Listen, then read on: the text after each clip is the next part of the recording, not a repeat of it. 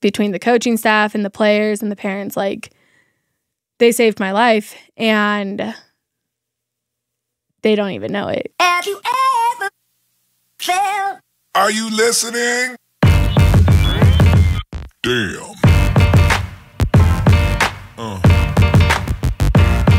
Yeah.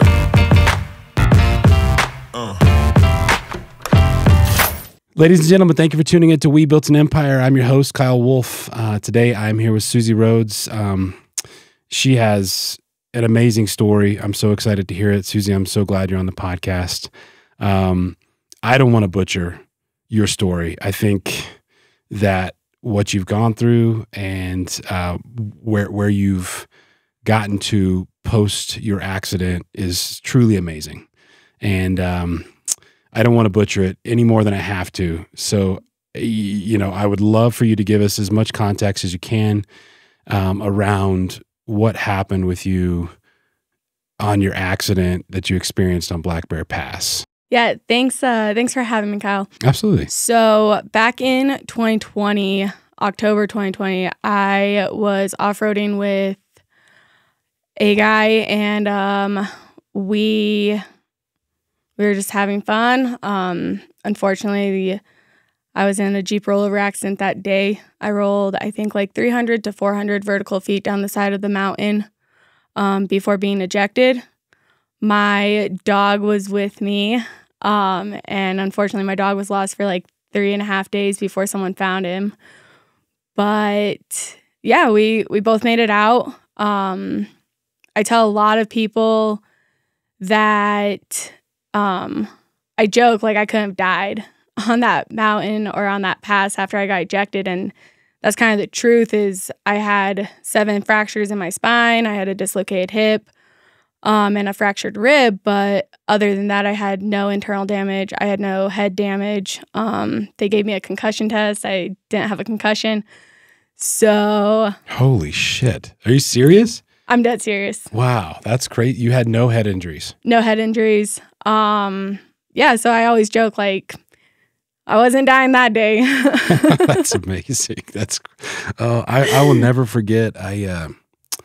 When it happened, obviously, being that it's relatively local, especially from a mountain type town, just some of the videos that went out. And oddly enough, I had, when I first met you at the rec center, that's a little background. We know each other from the rec center. I go there and you work there. And so, but it was my wife, Simone, was like, I think I recognize Suzie. And I'm like, really, from where, And so oddly enough, she Googles you or Facebooks or something. And like, all of a sudden I see the video that I had seen years ago.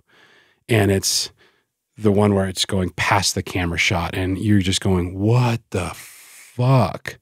Like, oh my God, is this real? You're literally going, is this real? This is insane. This is crazy. So to hear that, I mean, you didn't get out of that accident unscathed. And I'm not trying to say that, but it still blows me away that you got out of that situation without any head injuries. Like, that's wild, especially like on Black Bear Pass.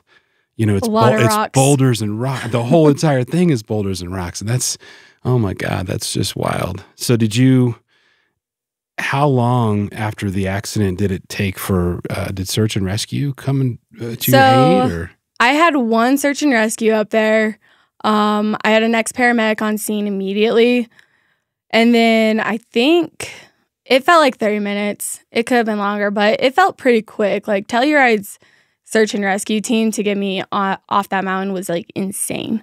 Did they have to flight for life or was it? Yeah, I did. So after they drove a van up to get me off, and then I was flight for life to Grand Junction, where I would spend the next 2.5 weeks in the ICU. And everyone from like beginning to end, just like incredible people.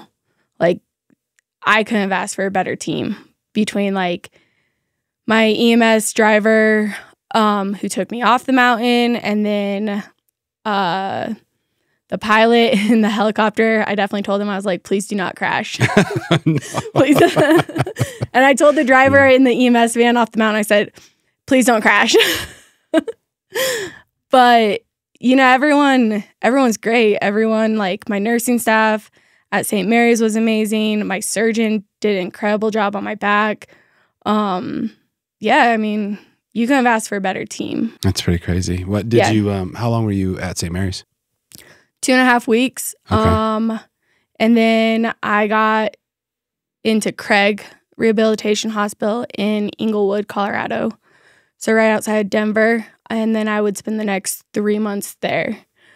And Craig is ranked in the top 7 nationally for spinal cord injuries. It's hard to get in. Everyone wants to go there, and I got in, and I learned a lot. I have incredible friends that I still talk to.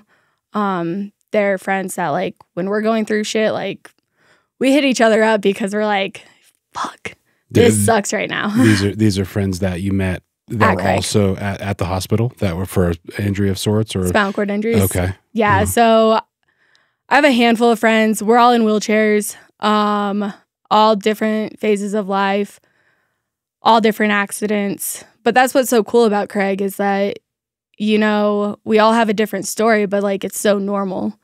Like you don't stick out. You're there. Like being in a wheelchair is normal. And that's really cool. And so having friends like that is really, really important. Because like we can laugh and we can joke and we know when things are hard, but like we get it too. Like we understand, like, so incredible people. I still keep in contact with my nursing staff from Craig. I went up there a year ago and saw my primary doctor that was up there, which was really cool. So once you're in Craig, that's family at that point. Nice. Did it, you said that it, obviously you're around other people that have experienced maybe not the same kind of accident or even horrific nature, but people with spinal cord injuries that are going through that same situation at the same time. And it's obviously a kindred type spirit because there's got to be a million emotions, sadness, positivity, just horrible thoughts at times I can imagine, but you're surrounded by like-minded people that are experiencing those same things. So I can imagine that those relationships, the bond that you built with those folks is probably unlike bonds that maybe you share with other people that haven't experienced what you've experienced. But did you, when you were leaving Craig, was there any apprehension towards leaving because you were kind of leaving that, I wouldn't call it a comfort zone, but you were leaving that familial type scenario where you're surrounded with people that know exactly what you're going through and are learning how to cope with it? And I didn't know it at the time. So when I left Craig, I was like, sweet, like time to go home. I'm going to start living my life. I'm done with the hospital room. And that would change. A couple months after being home, it really sets in like the world is not accessible. So you have to learn how to do everything different. You have to learn how to deal with people staring at you because you are in a wheelchair. So that kind of like the friendships that I have with those people, they got deeper after we all left. Really? Because, when you're in rehab, it's so easy to just be positive. Like, awesome. Like, I'm alive. I survived. Like, I'm going to do all this stuff. But then you get into the real world and you're like, this sucks. Like, and so that's kind of why we all started talking to each other. Like, yeah, it sucks.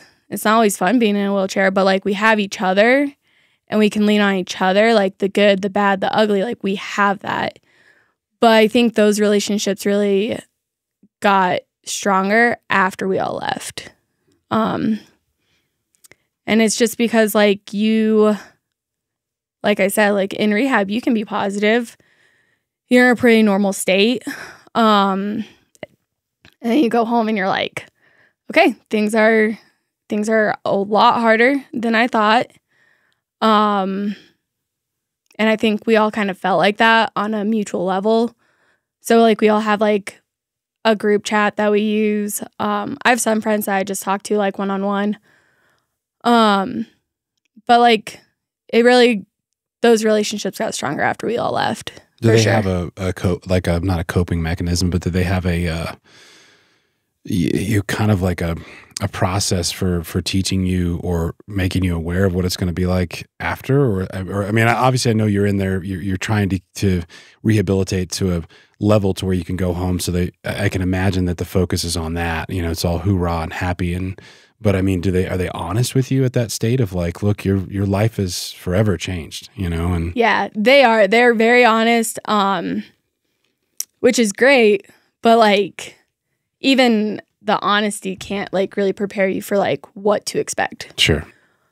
And so they're honest with you. They tell you like, hey, you have to learn all this because it's not accessible when you leave. Like you're going to have to learn how to do things on your own, in your own way. And so they're honest, but like even honesty can't expect you for like what it is like living in a wheelchair, if that makes sense. Yeah, no. Or like I'm not even going to say living in a wheelchair. Living with any form of disability, like you can be as honest as you want with someone, but it's going to change. Until you go through it, you don't know what it's personally like. Yeah.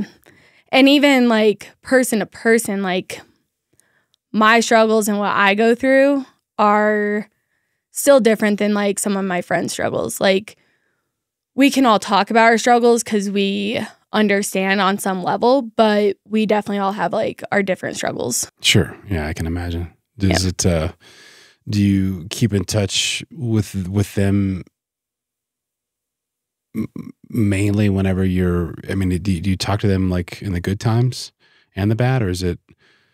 Yeah. Because I know it can be hard to like, I've got friends like that sometimes where it's like, and I feel terrible because I realize this about every 6 months, but I call them when I need to talk to them. And that sounds horrible. People probably hearing this, you know, they're dear friends, but it's like, I know that they're a rock for me at times, you know? And so, but I often think about like, man, does he feel like we're not friends? Because I would love to hang out with him, but it's like, I know he's that like one of those few people like I call when like shit's bad.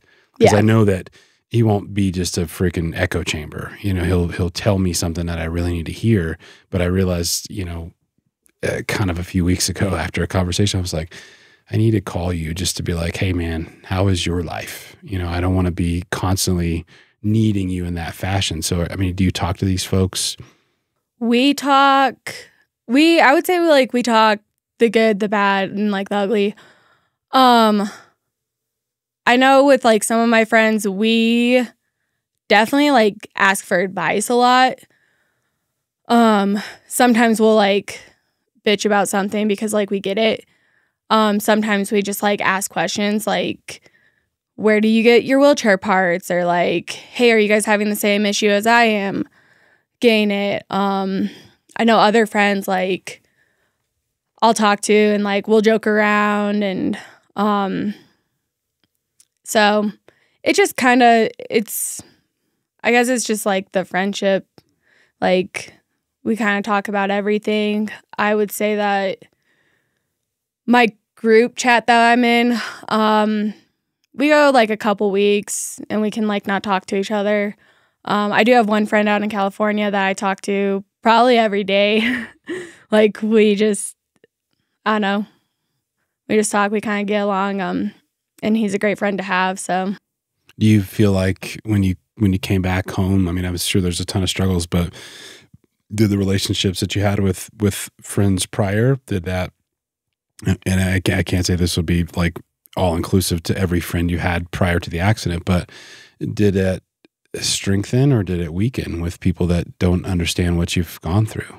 I had a couple people, one pretty recently. I had a couple people leave my life. Like, you know, I'm going to say this as nicely as possible, but they aren't strong enough to be in this life with me, and that's fine. And so it was hard when they left. But I have an incredible support system, and like the friends that I still have in my life are incredible. Like I could call them right after this and they would ask me 20,000 questions. I could call them when I'm at my worst, and they would come over to my house and just sit with me, you know? So going through a traumatic accident, like, you're going to have people that leave and you're going to have people that stay. And honestly, the people that leave, you might as well just hold the door open for them, because you don't want them in your life anyways. Sure.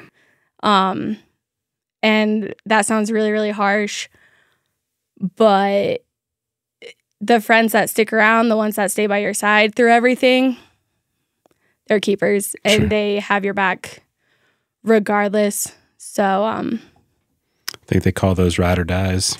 oh yeah, I have those. That's good. So I mean, in full honesty, I mean, obviously you're talking about this, and it's very, you seem very strong in your opinions, but I just have to imagine, and maybe I'm just a weak person at times, and I am. I probably talk about depression on this fucking podcast more than anybody ever wants to hear me, but I can't imagine that if we were having this conversation 3 months after you got home, that I feel like you've gone through it, and you're talking like you've built the strength. You've built your own internal strength support system that can hold that door open and be like, bye, good riddance, or, you know, keep the ones that are close to you closer. So how did it come about to where you've kind of grown into this strength that you're showcasing? Or am I wrong? No, it's. I mean, if you've always just been a badass, Suzie, don't be I've not afraid to always say been a it. badass. I promise. On it, like, a few months after I got home, I lost a really, really important friend of mine. We'd been friends for a really long time. She wasn't the right person to be in my life, and so we stopped talking. And like, it hurt at the time, but after the accident, I definitely, like, my spine got stronger. And I always make the joke, like, not because I have rods in it either. It just got stronger. But I also, for 2021 and part of 2022, I battled really bad depression. And I don't know how many people know that, or, like, if they just keep it to themselves, but, like, I hated my life. And I didn't want to talk to anyone about it, because I didn't want to burden them, like, with what was going on. I opened up to my ex-boyfriend about it, and that didn't go over well either. So I kind of just hid my depression. Like, I just kind of toughed it out. And I think in that time, like, in that year and a half, like, I really grew. I went and got counseling, which helped. But going through the accident, then living, like, a year and a half of just, like, hating my life, like, that gave me the strength. Like, and I can't even just say that. Like, I'm rooted in my faith. So, like, when I couldn't rely on, like, people, or I didn't want to bother those people, I was constantly talking to God. Like, God, you got me. Like, you got me off that mountain. You're going to get me through this, you know? So, no, it's not. I've had to grow into strength. And, like, letting people out of my life, like, yeah, it hurts. But you also have to recognize, like, your self-worth. Sure. And you have to recognize that, like, you have come really far, like, regardless of who you are. Like, you've gone through a lot of shit in your life. You need to be proud of how far you've come. And if people can't appreciate that or respect that, who cares if they're in your life, you know? Because the ones that do, they're going to stay, and they're going to, like, cheer you on regardless. But no, I haven't always been strong. It developed. My parents and my family have really been important to me. They helped with that strength. But it comes. I mean, but no, you have to, like, sometimes you just have to grind your teeth and say, like, fuck it.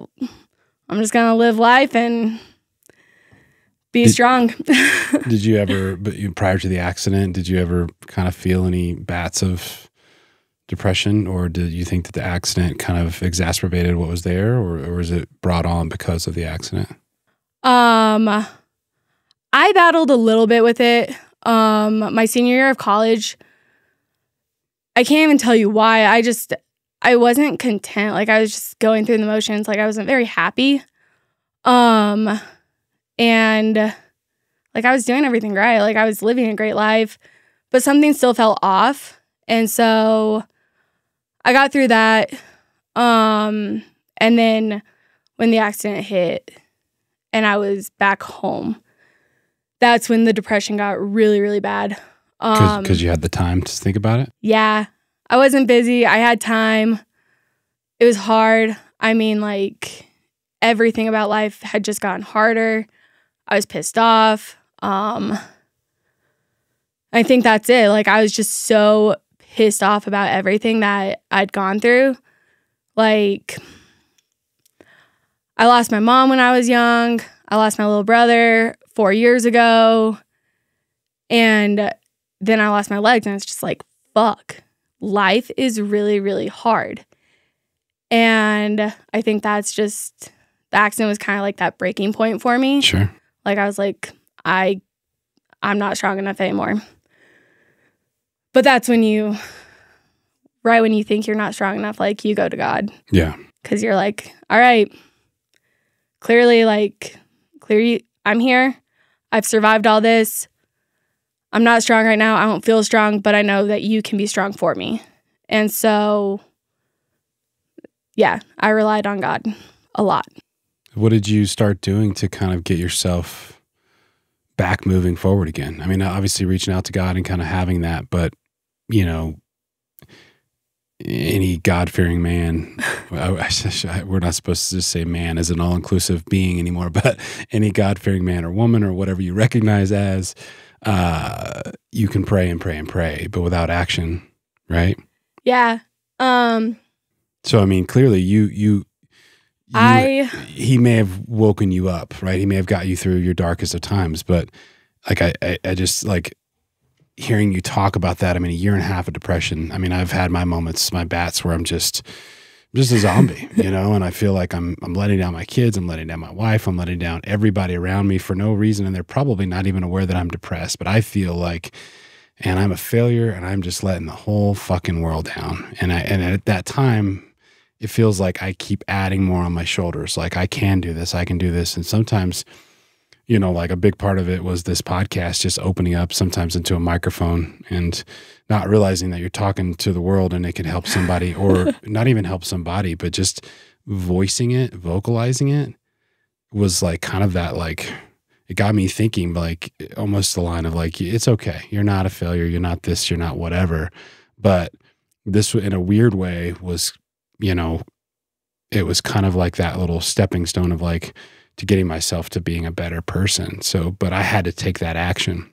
You know, it's like, it seems minuscule, but it's like, I had to take that weird risk of being like, okay, I'm so nervous about doing a podcast, even if it's with my best friend and we're drinking beers. I'm just nervous. I don't know why. I've been around him 1,000 times, but I know that I'm recording this and it's going to go out to the world on some BS YouTube page, right? But there was like, that was that action path that I took, a little bit unbeknownst to me. So it's like, what I think that, you know, there's more to it. I mean, yes, God is there. God was keeping you there, keeping you present, keeping you focused on moving forward. But like, what action did you take that kind of got you to where you are now?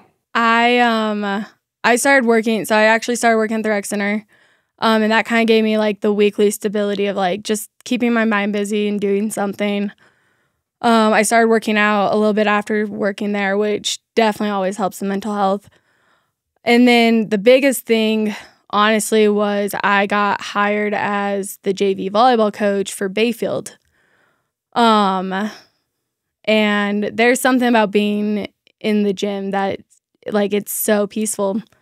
I don't know what it is. I was a volleyball player for a long time. The head coach at the high school, Trine Fouts, is like my second mom, one of my biggest role models. And just working with her again, being in that environment, that was a big stepping stone for me. And so that's what the players, like, that's what they don't understand is, like, that program, those players, like, they saved you. They saved my life. And, like, I stopped lying to people. Like, when I went out in public and people were like, how are you? And I'm like, I'm okay. Like, life's pretty hard sometimes. Like, I started telling that truth to where in 2021, when I went out in public, I was like, I'm great. Like, life is so dandy. Like, you know, I got tired of lying to people because it wasn't always dandy. And, like, I think that's why it's so easy to voice it now is, like, life is not always, like, bubbly and dandy. Like, life is really hard and it's sucky, but, like, you still have to make the most of it. And so being more honest with myself mixed with, like, coaching and my family, like, that really helped me get to this point. And it wasn't, like, it was always rocky, but I think I'm finally in that phase of my life where I'm like, awesome. Like, I'm ready for whatever life throws at me.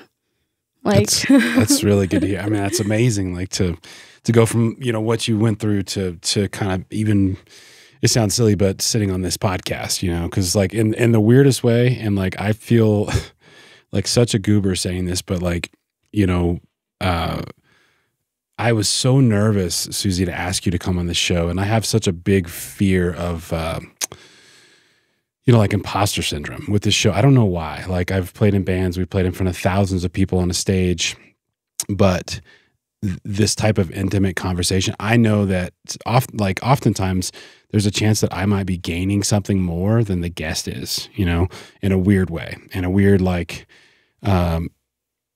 you know, kind of therapeutic way. And so, I was just so nervous, and I was going to that marathon, and I was like, I had like told myself, I was like, okay, you're going to ask Suzie if she wants to come on the show and she might say no, but that's okay. Like, you know, that's no big deal. Like, she has every right to say that. And I forgot that I was going on the marathon. But my mind was so convinced. I was like, I hate doing this, but I'm just going to like hit you up through Facebook and be like, Suzie, will you please come on the show? And I felt so embarrassed. And then we kind of bumped into each other after the race, like the 2 days after. And I was so like fried from that race that when I walked into the rec center, I was probably just talking absolute gibberish. But it was, you know, it's such a weird deal for me to kind of sit across the table from people in here. And it's sometimes it's easy, but like I say, it's like I go into it anxious because I feel like I owe it to somebody to do a really good job myself. Because I think I need to grow from this conversation. I feel like I need to give back to the guest in a proper manner to where they can tell their story. Because I really believe that, I mean, you know, somebody could hear your story and be like, oh my God, that's this like crazy wild thing. And then they may look at themselves like, I don't have anything, you know. But I really truly believe that everybody has some kind of story and something to add to the world. Right. And so it's like when you talk about things like being brutally honest, I've been talking myself in my head most of the times about being honest. But one of those times was like, I literally, there's like twice where I was like, you know, and I only see you on the weekends if I'm in there. And so I was like, ask Suzie, go out to my truck. And be like, fuck, I'm so embarrassed. Like, why, what, you know? And it's like, I think maybe it is because of the level of your story. And I know how important it is. And like, to you and to also possibly some of the public that can hear this, that it was just like I was like building it up. And it's not that I'm not trying to be like, oh, Susie's just Suzie. She didn't have any real fucking problems, you know. but it just, I had built it up so huge in my head that it's just like when you finally said, yeah, I'll come on, it was like this like huge relief. And but it's weird, like in a slight subtle way, I do think that being honest, not only to people if they ask you. Like, I know we all struggle because we all want to say white lies. We all want to smile and be like, my life is good, you know, and maybe behind closed doors, it's not the best. But I think even more being sometimes just brutally honest with yourself, even if you're embarrassed or even if you walk past Suzie at the rec center and you want to ask her to come onto your podcast, just get the fucking courage to do it, because you'll never know what the positive could come out of a situation unless you just ask or unless you be present or be honest. And so I love hearing that, like, a big catalyst in your growth to get out of that depressive state was like being just honest with people, because I can imagine that was hard at first. I would love for you to be like, and you probably remember it, but like, you know, like the first time, do you remember the first person that you were just brutal honest? Like, not just out there, not just in the world being an asshole or a dick. I think I was just in Walmart. Yeah. Someone like Suzie, and I was like, I don't have it today to just smile anymore. Yeah,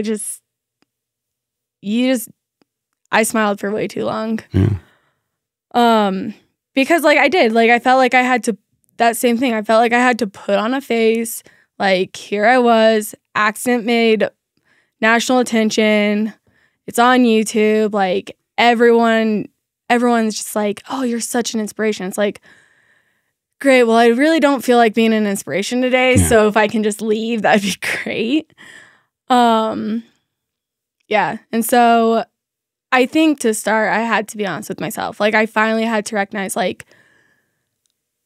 you're tired of lying and you don't have to lie. Yeah. And like, everyone should know that. Like, you do not, when someone asks if you're okay, you do not have to be like, oh yeah, I'm fine. Like, you can be like, no, I'm in a real shitty mood today. Like, are you gonna hurt their feelings? Who cares? Yeah. Like, that's how you feel. Like, don't go and be an asshole to everyone. But like, if you're having a rough day, like, okay. Like, we all have rough days. Like, we all understand. And honestly, most of the time when people ask is to make small talk. Yeah. And no, absolutely. Yeah. And I try to refrain from that. Like, in most cases, like, I hate small talk. I would rather, in a weird way, I'd rather people just get to the point of like what it is. Yeah. Like, I mean, I can bullshit with the best of them. And like, that's part of the real estate job. Like, you got to bullshit and you got to like service the industry. But like, sometimes I think that there would be a level of like clarity if people would just get to the fucking point. Like, do you want to just ask me why I'm in a wheelchair? Yes. You know, like, here's the fucking answer. Yeah. Now, what is your real question? Like, what do we want to get, you know, but I think that should happen in a lot more cases. And, you know, and honestly, like, I like when people are like, working at the rec center in particular, like, more people, like, they're open. They're like, hey, like, what actually happened? Mm-hmm. And it's kind of the same thing. Like, once you tell them, they're like, oh shit, I saw that video. Yeah. But I think that takes a lot. Like, that's a lot of courage. Like, because you don't want to sound like an asshole for like, hey, why are you in a wheelchair? But like, also, thanks for asking. Like, yeah, it's a part of who I am. And I think I'm just speaking like from me, but like, when people don't recognize that I'm in a wheelchair, or like when they try and like skate over it, mm-hmm. I get really offended by it. Because I'm like, dude, like, yeah, I'm in a wheelchair. It's a part of who I am. And so do you feel like people should, do you feel better when people like overly recognize it? And I ask you this because we've talked tons of times at the rec center, but I've never once asked you like, well, because I knew, part of me knew the story. And so there was kind of that, but I've also never like overtly been like, why are you in a wheelchair? Why are you in a wheelchair? Or like, oh, hey, Suzie, don't move. Let me come around the counter because you're disabled. Like, you know, like, that's kind of putting myself into that mindset of like, so how does that make you feel? I don't mind people asking me why I'm in a wheelchair. Because like, it's just like a part of who I am. But like, I think there's that fine line of like, you can wonder why someone's in a wheelchair and hear their story. But also don't just assume like that because we're in a wheelchair, like we can't do certain things. Sure. Which I know is like a big conversation in the disabled world. Like a lot of times able-bodied people, like they don't know that like we live very independent lives. Like, yeah. And so I'm always okay if someone asks like, hey, like, how do you get around? That's I drive. Sure. You know?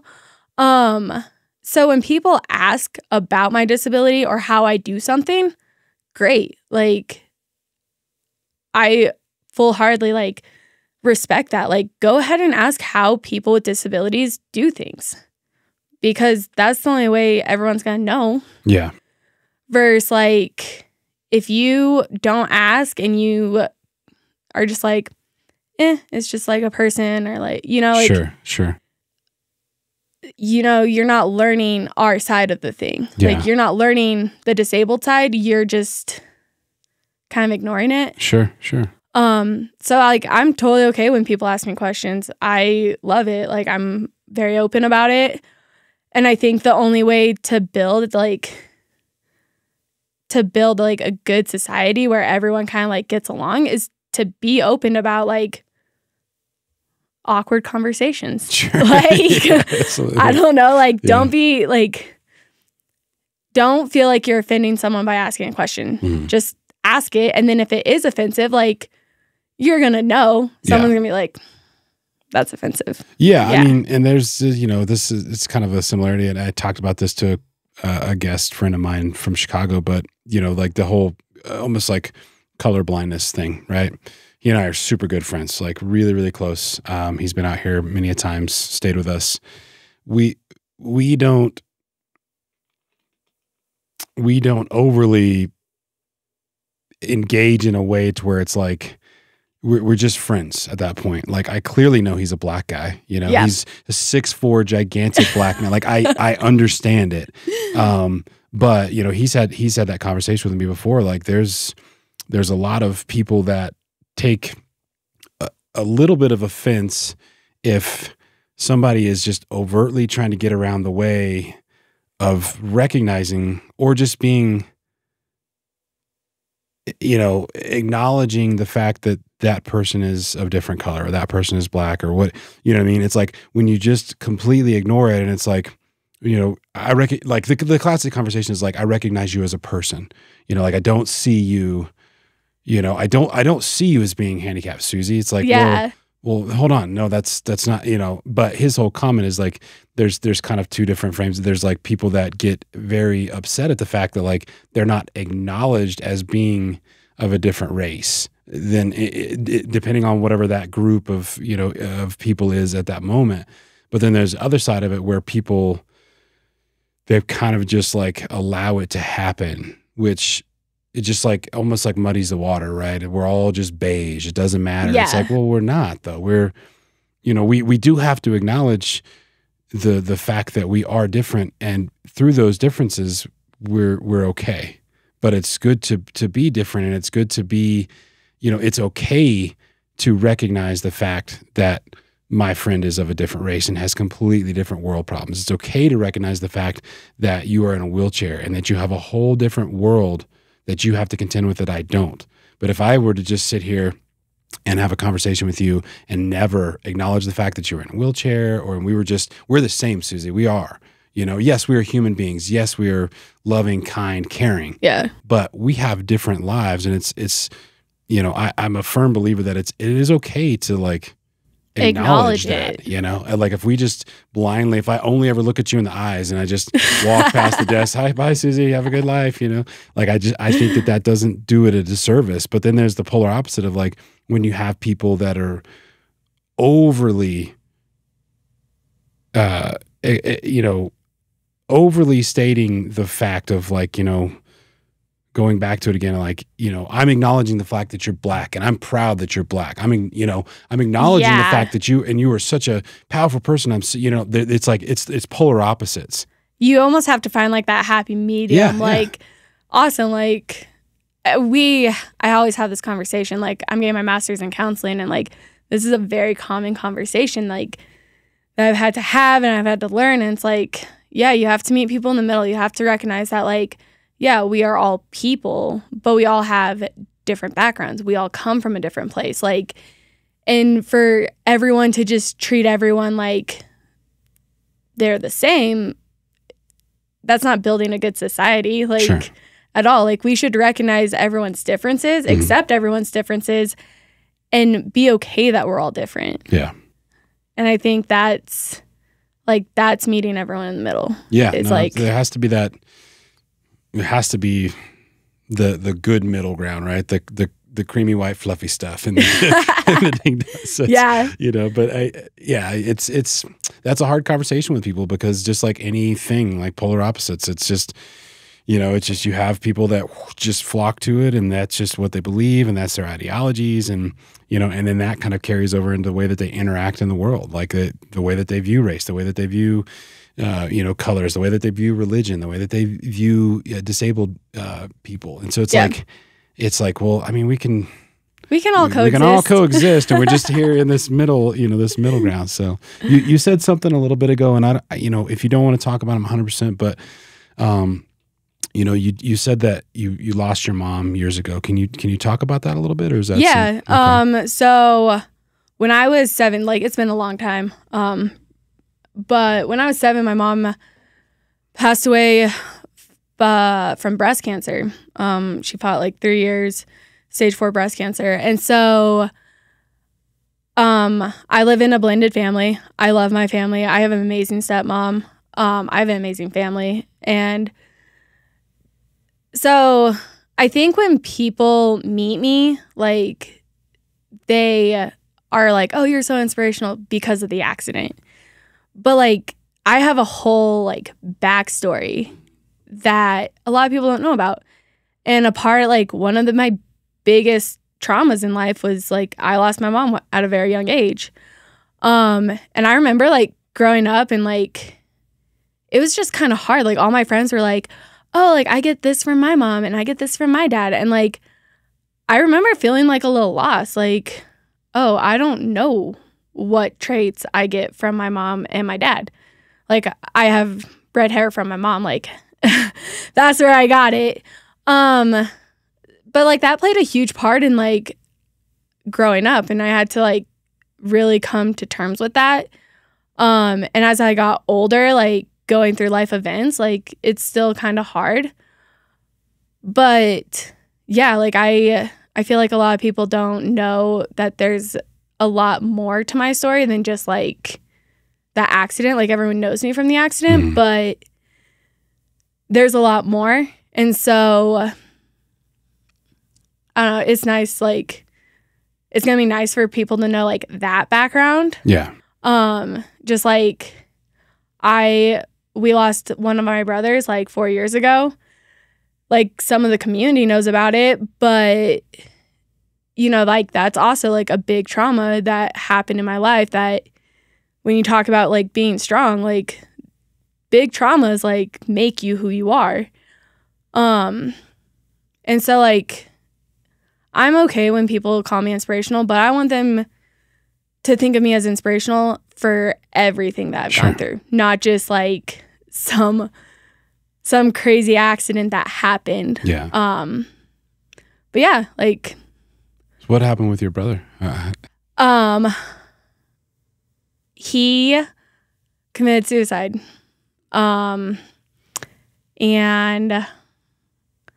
this is gonna hit home, so I apologize to my parents, but he committed suicide back in 2019. And it shook our family. Like it was really hard, and not just our family, but like the community. Like he graduated from Bayfield, like, you know, it hit a lot of people. And so like that was really hard. And honestly, like when I was going through that like year and a half of like hating my life, like I thought of him a lot. And I thought about like what my family had already gone through. And that was kind of like a driving force. Like, okay, you don't want to do anything crazy. Like you can't put them through that again. Yeah. I couldn't put my family through that again. And so like he also like he played a big part in like me getting out of that depressive state. But suicide's really hard. It's not a fun topic to talk about. Just like depression isn't fun to talk about.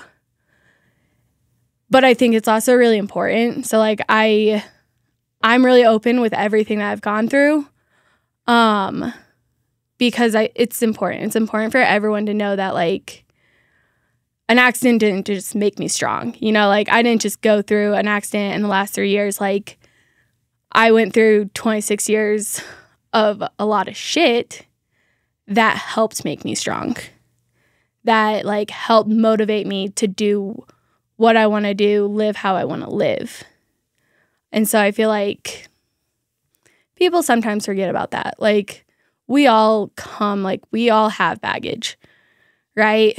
And we don't talk about it. And sometimes it's because it's too hard to talk about. But for me, I think that's the one thing that I wish people knew early when I got hurt, because everyone was just like, oh, you're so inspirational. Like, you survived this. But it's like, no, I survived way more. Like, the fall down the mountain, like, was nothing compared to some of the losses. Yeah. You know? So, yeah, like, it's nice to, like, it's going to be really nice for people to know that side, too. And I'm really open about it. Like, I don't know. I don't really have anything to hide about it. Did that make the relationship between you and your parents stronger? Or did it kind of have a bit of a divisive nature? I mean, I know sometimes I've just, unfortunately, you know, parents that have lost children and things like that, in the weirdest way, like sometimes the human brain, when you need each other the most, like sometimes there's those like tragedies that sever you from the people that you know the most, because you're just no longer the same after it happens. You're mentally changed or altered. And I know that, you know, in a lot of, especially like child loss, chances are a majority of the relationships, you know, you end up kind of severing that tie, because it's like you were that person, that relationship when you had your child. Now that the child's gone, it's like, how are you supposed to be the same person, you know? And it's like, I can't say that that's everybody. Obviously, it's not the case, but did it bring them closer? I think after that happened, our whole family got a lot stronger. And in different ways, like my stepmom, like, and it was one of my stepbrothers. Not that it matters in any way. But like my stepmom is incredible. Like she is very, very strong for like living through that. But I would say like my family, we just got stronger. Like we came together, we did what we needed to do. We got stronger. And that's exactly what happened after the accident too. Like the accident happened, and we just got stronger. So for at least my family, when shit hits the ceiling, like we come together, we do what we need to do for each other, and we just have that kind of bond. Like we're a strong crew, you know? Yeah. No, there's a part of me that's, I mean, I say this very cautionary.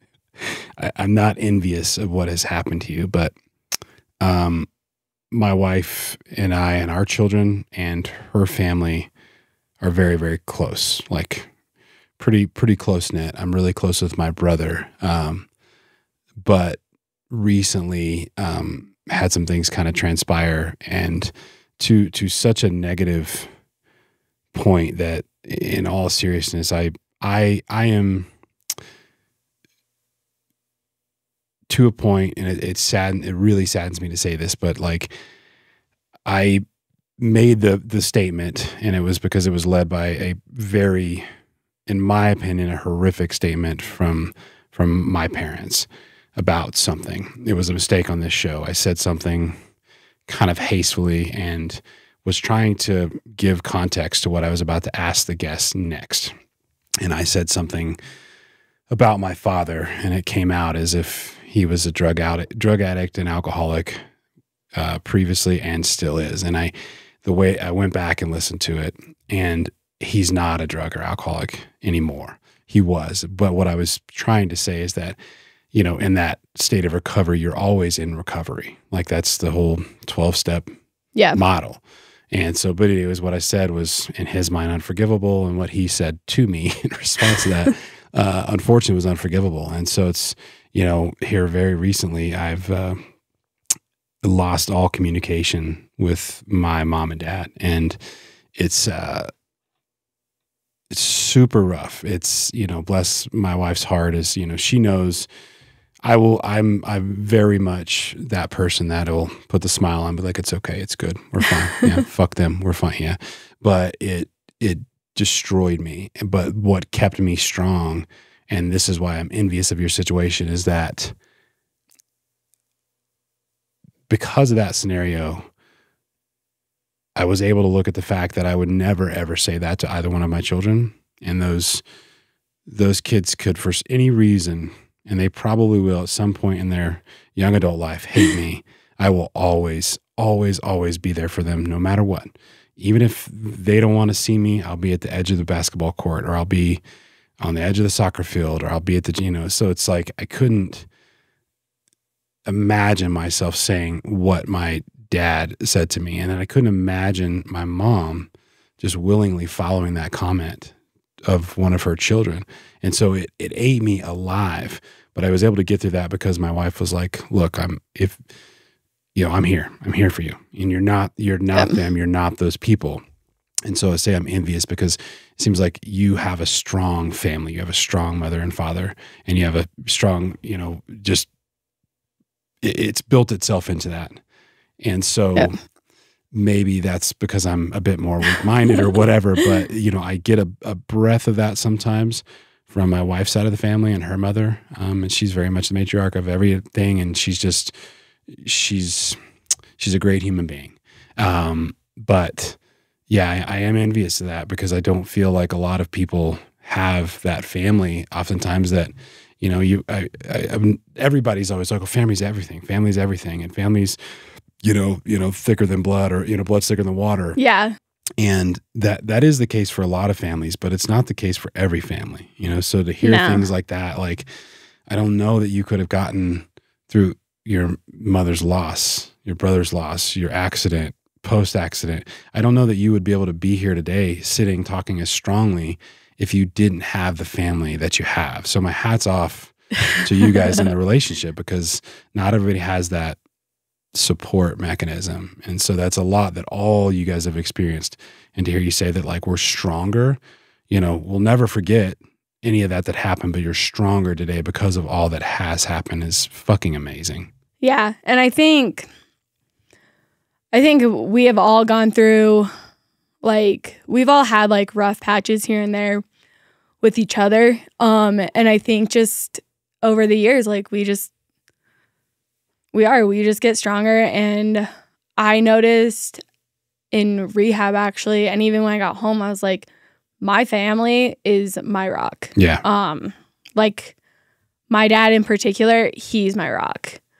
And so, I think I really noticed that because I had friends in rehab that, like, lost family members, and, like, family just kind of cut them off. And I was like, that I couldn't imagine. And so, like, my immediate family is super strong. But not only that, like, my cousins, like, my whole family, when shit hits the ceiling, like, we rally together. We do what we need to do to get through. But, like, it just constantly makes us stronger. But, like, we have our, like, little tiffs inside of it. But, yeah, you make a great point. That's a family, though. Everyone. Yeah, right? Everyone has tips. Yeah, it's not always sunshine and rainbows, but. Yeah, I mean, on my really hard days, like, I still have to remind myself that I have family. Because, like you said, like, not every family's like that. And I think that's really important. Like, I always, like, I have the saying, like, I have good days and hard days, but, like, I don't believe in bad days. Because, there's something good in every day. Sure. And even, like, on those really hard days that seem bad, they're just hard, And on my really hard days, like, I go to my family. I will call my dad. My dad will answer, and I'm like, Dad, this fucking sucks. He's like, all right, get over it. Yeah. Like, benching today, he said, oh, that's a little weak. 115's a little weak for you. Yeah. But, you know, I'm really grateful that I have my family. Sure. Because I couldn't imagine like this life without them. And I wish everyone kind of could not experience everything that we've gone through, but like experience that like tight knit Yeah. family, because it plays a huge role. Sure. Yeah. I mean, I married into my wife's family. There's 16 of them. There's just a fuck ton of them. They're all sisters. You know, we've all have kids, every one of them. And yeah, it's like we have Thanksgiving dinner and there's minimum 16 people are coming over. If all the kids, and then, you know, my brother-in-law's parents, if they're coming, there's like 25, and there's just, I married into that family. You know, we've been together for 16 years, and I wouldn't change a bit of it. But, you know, I will probably, you know, I'll just openly say that I think that their family is so tight knit. It kind of just has the good and the bad, right? There's fights, there's yelling, there's all kinds of stuff, and that just happens. Sometimes you just move to Texas because you got to get away for a year or two and you come back. But, you know, despite all that, they're still really strong. You know, and my mother-in-law keeps that held together. She's a wonderful, wonderful human being. But I will say that I think kind of the beginning of the downfall, right? And we've been together for so long now that it's just like you would think that somebody could get through. But I don't feel that my parents could ever penetrate what that close-knit felt like, you know, in a weird way. It's I get it. And I do think that it kind of it led towards, you know, this was just building and building and building for years. And then, you know, it's one of those things where it's just, I think it kind of was the straw that broke the camel's back. And, but yeah, I mean, feeling and being a part of that, whether you're married into it or whether you're born into it, that close-knit family that you know you can count on is just, I wish that on everybody, you know, because not everybody has it.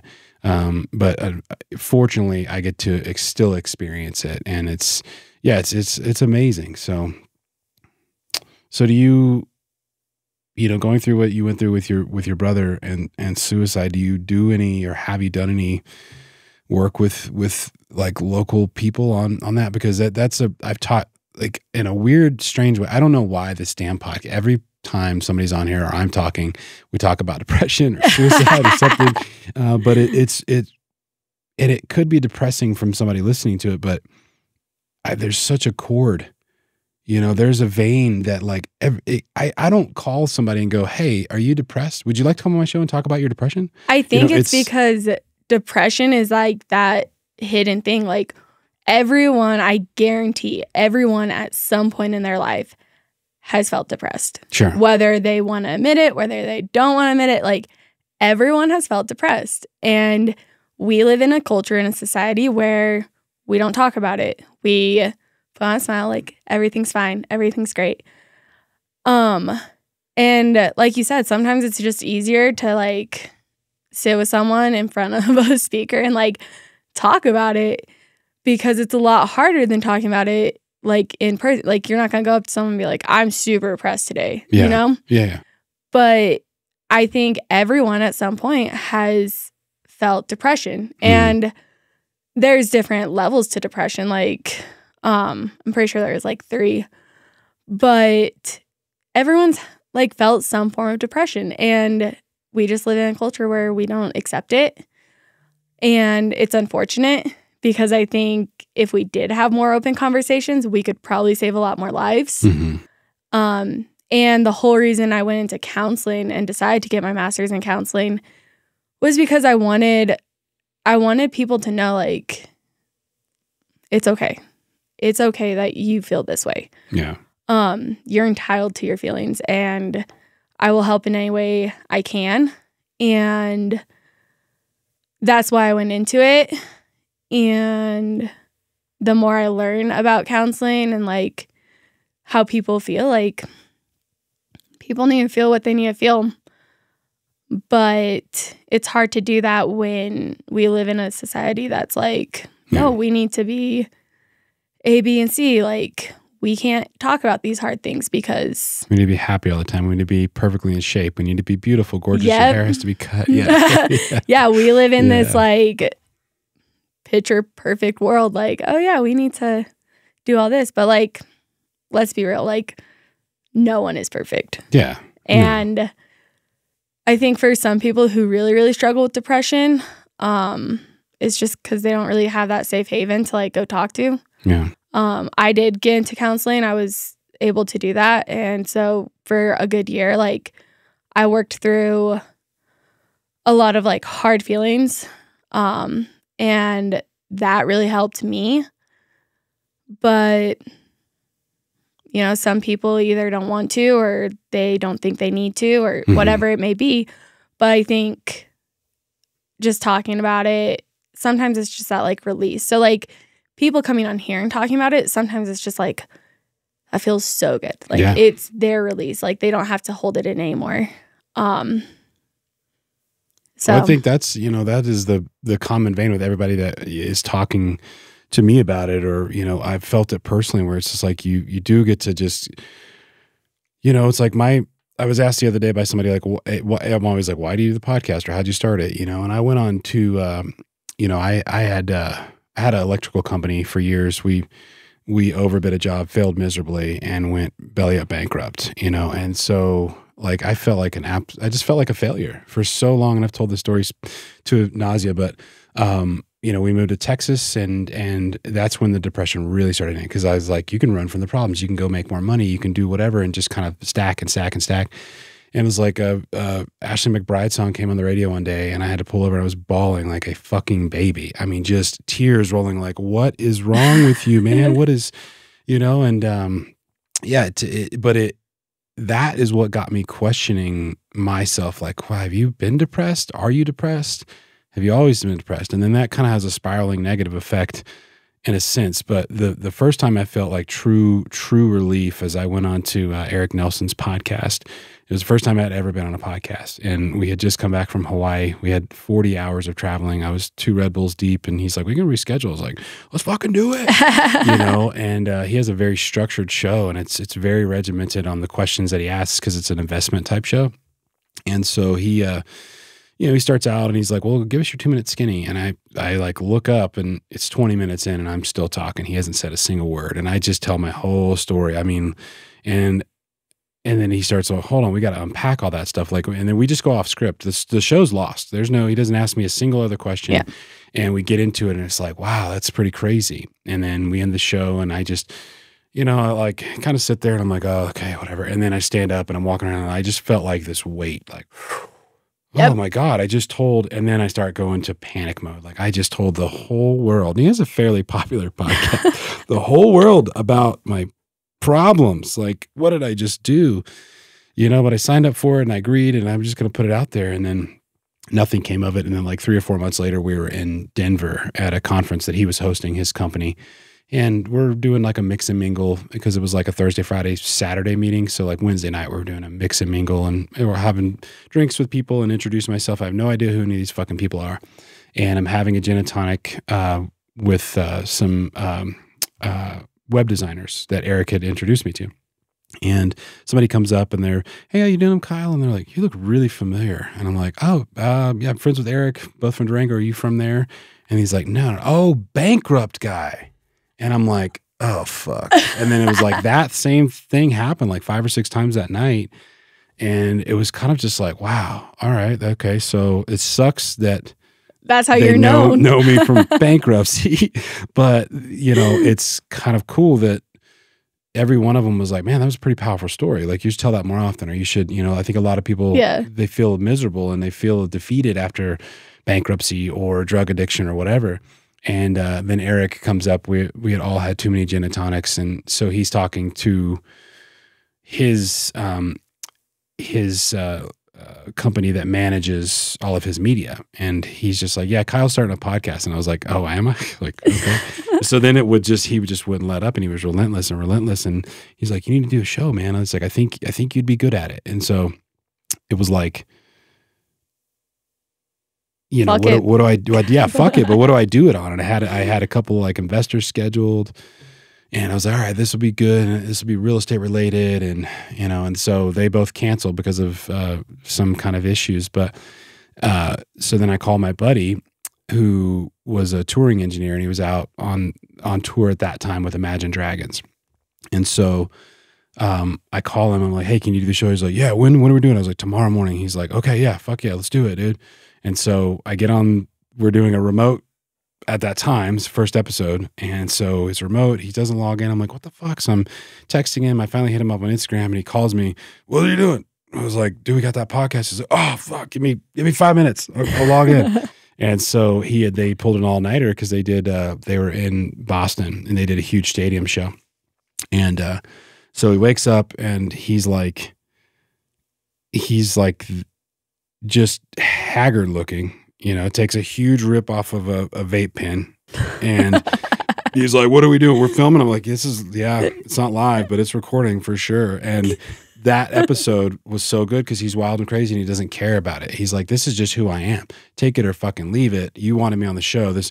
And that set the tone for this podcast, which in a weird way, was like my next steps. Like I was super depressed in Texas. I got on a podcast. I just revealed my whole story. I go to Denver. I keep getting convinced to do it. I've got this model, right? That's like, it's going to be investment only. It's going to be real estate. I get my crazy ass buddy on there and he sets the tone for the whole show going forward. And it was like, oh man, that started the healing process for me. And it was so unbeknownst to me, but it was like taking one step after another and a nudge from a buddy and a conversation of like, hey, are you okay? Whatever, Yeah. And that set everything. And I think this will be the 30th episode. So out of those 30 episodes, besides maybe the solo ones, and I still get something out of the solo because I'm just talking to the ether, but it's been so therapeutic for me to do this in a weird way. And what you don't realize, and this made me like feel so humble the other day, and just the gratitude was just like, I can't even explain it, but I got a message from a really old friend in Louisiana. And she's like, hey, your episode with ketamine, like, I can't thank you enough for doing that and having that guest on there and talking about that. I was like, oh, thank you. You listened. And she's like, we did more than listen. Like my husband has got back from like 3 tours and he's been struggling with PTSD. And after listening to your podcast and like being okay with like Jeremy being such a big dude and tatted up and everything and just being honest about it, like he's going to try this therapy to like, and it was like, and I'm not condoning ketamine therapy at all, but I'm just saying like people listen to it and you don't think it has any kind of an impact at all to people. But that's like one little person out of somebody picks up something and it like helps them in their day, or it's just like, so it's weird. It's like, even though it's like such a selfish, like personal thing to do this podcast for me, because I know I'm gaining from it. Like I also know that other people hear it and they're appreciative at times of it. And it's like, it makes you feel better about what you do. Yeah. Or it makes you feel less guilty about like, I want to have I'm honestly interested in every guest that comes on the show. Cause I want to, even if I only know like a little sliver, I want to know more. I'm just such a geek when it comes to that. But like, I also know in the back of my head that it helps me, and that's selfish. But I know that because of that selfish act, there's a chance that somebody out there could hear something, and it could be like literally 60 seconds out of an hour and a half, and it can make their day. And I'm like, okay, it's all worth it.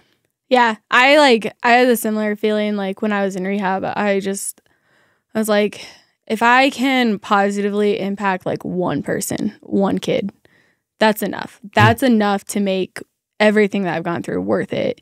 And so like, I totally get it. Like one person is all it really takes. And like, sometimes you don't even know who you're talking to, like what person it is, but like, I get it. Cause like, I was like, well, if I can just motivate one person, if I can inspire one person, like the accident, everything is worth it, And so I get it. What drove you to going back to coaching or going to coaching volleyball? Has that always been like a passion for you? I started coaching when I was 19. Started coaching my freshman year of college. I fell in love with it. My college coach my freshman year tore me to pieces, and then ended up blacklisting me in the state of Wyoming when I decided to leave. And so I decided I never wanted a player to feel as low as I felt in that season. And I started coaching. I was the JV coach for two years, maybe 2 or 3 years before my accident. And then Tareen, she actually came up and sat with me in the ICU and even visited me a couple times. And then Todd McMiniman, who is also the wrestling coach over in Bayfield, two of my biggest role models. They both told me, they were like, you're going to get back to it, Suzie. Like, you'll get back to coaching. And when I was in the ICU, I had cards and letters, and like, I have a box of letters from players all over the state of Colorado, from Wyoming, that were just like, thank you, parents. Like, thank you so much for coaching my daughter. And I just remember sitting in the ICU room being like, I just want to coach. Yeah. Like, and I don't coach for the praise. Like, you don't coach for the pay. You don't coach for the praise. Like, you coach because you want to make a difference in a kid's life. And that's all I wanted to do. And so I went back to coaching. And it, like I said, like, the 2022 season saved my life. Between the coaching staff and the players and the parents, like, they saved my life. And they don't even know it. Mm-hmm. And, but it's like, it's my safe haven. Like, when I go into the gym, I'm not in a wheelchair. I am not the girl from the red Jeep. I'm just a coach. Yeah. And so that's where I'm happy. Like, I don't worry about school. I don't worry about my personal life. Like, that's your place. That's my place. That's my happy place. That's awesome. Yeah. So are you, so volleyball, what season is volleyball? Is that spring? Fall. Well, okay. It's fall. Yeah. And then summer volleyball will start up pretty soon. But yeah, it runs in the fall. Yeah. That's awesome. I love hearing that. Like, it makes me, kind of almost tear up under all this bravado. But yeah, it's, it is, coaching is awesome. I can't do it, but I have such a huge respect for it. I'm the loudest dad on the sideline always. Like, I will support and cheer on the team and do whatever.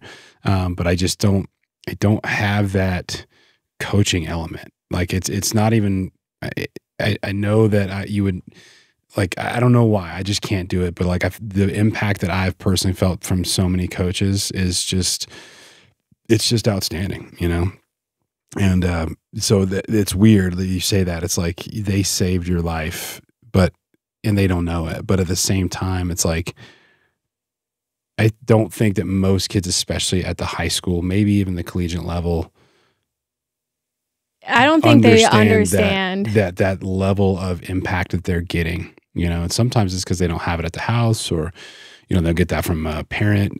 But it's just, you realize it like when you're in your 30s and you're like, fuck, man, like they're there for you in such a formative manner that it's like, it's just, it's just constantly just putting stuff into your brain that you don't realize. And you just think that it's, okay, how do I run this football or whatever? It's, you don't even think about the times like, okay, after practice, I'm walking back with the one coach and we're just talking about math class, or we're talking about, oh, I just broke up with this girl and I was a little distracted today. And they're kind of just having that one, those things that like, you don't think about in the moment as a player, but that coach, and maybe that coach doesn't even remember that moment, but it has such a huge and profound impact at that, for that child, for that athlete. Yeah. And so it's amazing, Well, I know all my coaches, so I got really lucky when I was playing. So I had Tareen Fouts as a coach, and then I had Kelly Riffolato, who's the Durango High School coach,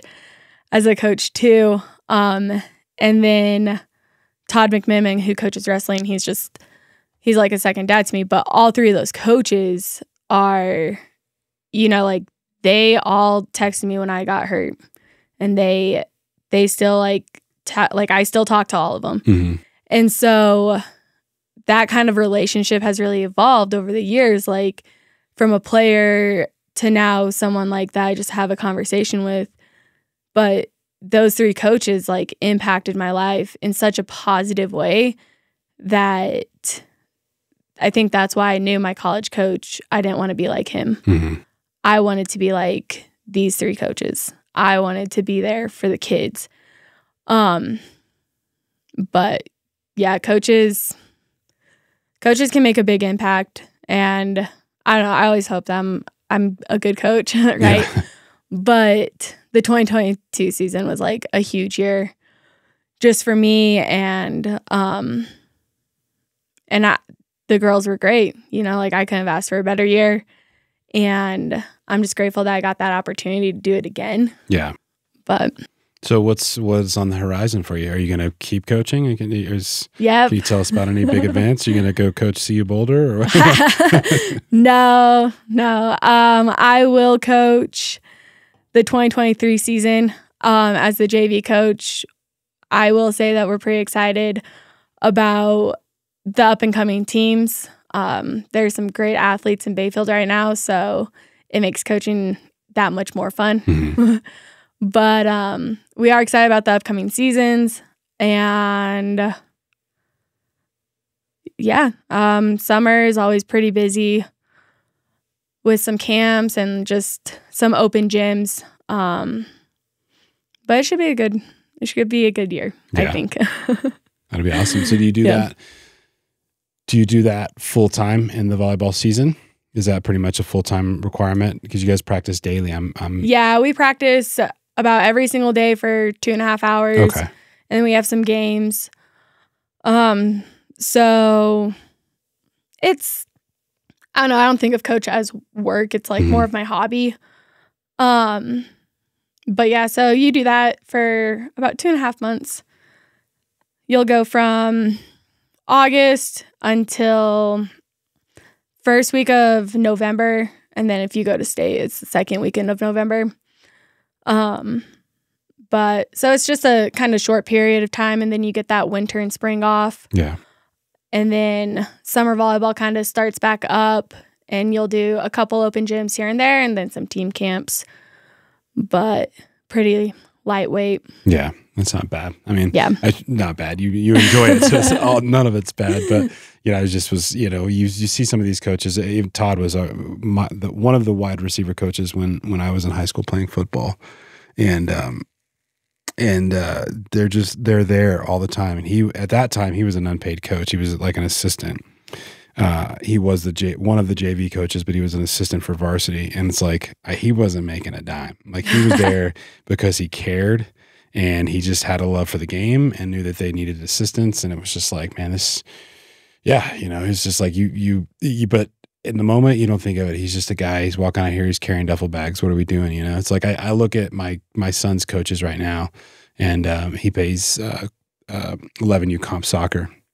And so we're on a travel team. So it's we lucked out this year and got on a team, and hopefully we'll be with these two coaches, but they're a husband and wife team. And they have such a really good way of interacting with the kids, you know, and you know, Amanda she's rough around the edges. She knows the game so well, and she's real loud and you know, very vocal about what you're doing, and is not afraid to be like, you did that wrong. Like, you know what I mean? Like, she's that kind of coach. She doesn't ever put anybody down, but she's very direct. And then they have such a yin and yang because her husband, Danny, is so mellow. And so it's like, I was just teasing the other night. I was like, you guys are like good cop, bad cop, you know? So, because, you know, it's like, you'll get slammed over here, and then all of a sudden it's Danny's coming up. But it's such a great way to work it, because she'll grill a kid for not doing something, and then on the back end Danny pulls the kid aside and they're working on that same thing. So it's like,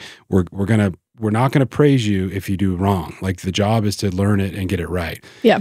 But then it's like, we're taking you over here and we're gonna work on that problem, or we're gonna, you know, so it's the growth that they're seeing is kind of crazy. And I've seen them coaching other age groups throughout the years, and it's like, you watch them. And 2 or 3 years ago, I saw them working on like opening up a hip pass, like a through pass. And so you start to see that. And so like now we're into the second half of the first season. And so they're starting to work those kind of drills. And so everything is layering. And it's really kind of awesome as a parent, as somebody, I didn't grow up playing soccer. I still know very little about it, but I enjoy it, and my son loves it, and it's new to me. It's fresh. So it's like, I enjoy watching a game that I don't understand because I'm constantly learning. My brain's working.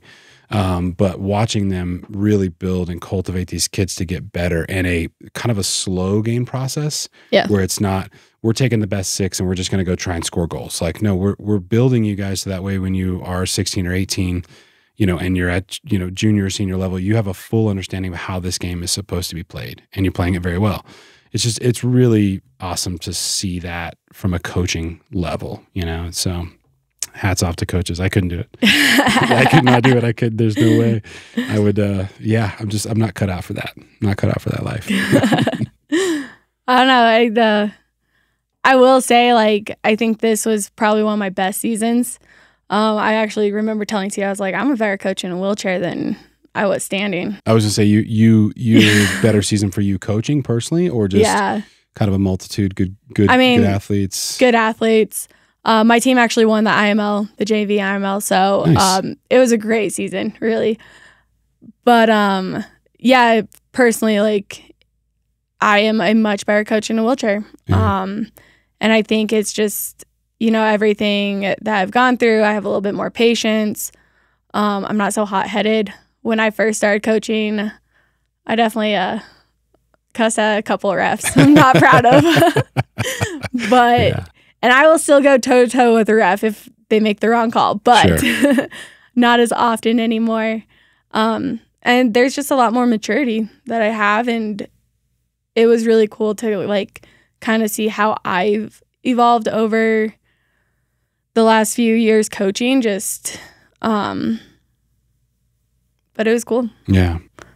So, and I mean, we have a great coaching staff at Bayfield, so that makes things even better. Sure.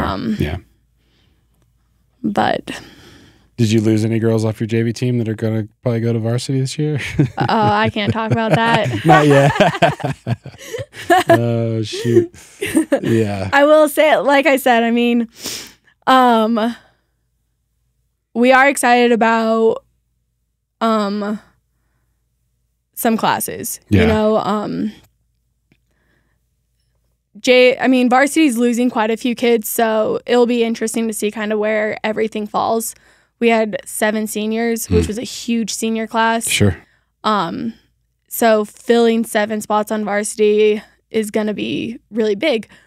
But we have great athletes. So every year you kind of get a guess of kind of what your prediction is, and every year it's different. Yeah. Every year you can see a new kid. You can just see their how they evolve over summer, or sometimes you get just a random kid that, they weren't there all summer, but they come in and they can play. Sure. And so when it comes down to season starting and picking teams, you go into tryouts with a fresh set of eyes, and you're like, all right, the best. Yeah. The best are going to play. Where do we want to seed everyone? Where do we think everyone's going to grow for the program? Yeah. I think is the biggest thing that we look at. Okay, are they going to grow here? Are they going to grow here? But yeah, I think we're excited about the future of Bayfield for sure. And this past season was just kind of an eye-opener in some ways. We're like, oh man, these kids are really, really developed. They're competitive. They want to play. And so that also makes coaching pretty fun. Yeah. When you have kids that hate to lose. Adds a level to it. Yeah, for sure. It's always fun to watch that, man. Kids when they're inspired to win as a team and to do their best, at all costs, it is, I don't think there's... You can't put a price on it. I mean, and all you can really ask from kids is come in, work hard. Yeah. Especially towards the end of the season, just come in, work hard. I know you're tired. Okay, just push through a little bit harder, a little bit longer, and then you get a break. And when you ask that of kids, they want to do well. Yeah. And that was the biggest thing that I saw this year. It was we had kids who you could see they were so tired. They were ready for season to be over. And especially on my team, I saw it. We would go through practice, and it wasn't always a great practice, but we got to that IML tournament and they just played out of their shoes. I was I don't even know I didn't coach this team. I know that. Like, I don't know where they came from, but like. That's awesome. Stepped it up last minute. That's good. Yeah. And I think that was just like the competitive drive. Like, they wanted to play well. And that's all you can do for as a coach. Like, you can ask kids to come in, work hard. And when they do that every single day, win or lose, like, you still got the best kids. Yeah. You know, like, that's the way I look at it. Sure. Oh, absolutely. They give it, you got to give it 100%. Yeah. You know, when it matters, you better have 100% in the tank. Oh, yeah. Well, Suzie, thank you so much for coming on the show. I really appreciate you coming in. It was the pleasure, I think, was on my side. So thank you so much. Thanks for being honest. And yeah, maybe we could do it again sometime. Yeah. Thanks for having me. It was great. Absolutely. I had fun. Thanks. Yeah, no worries. Have you ever felt? Are you listening? Damn.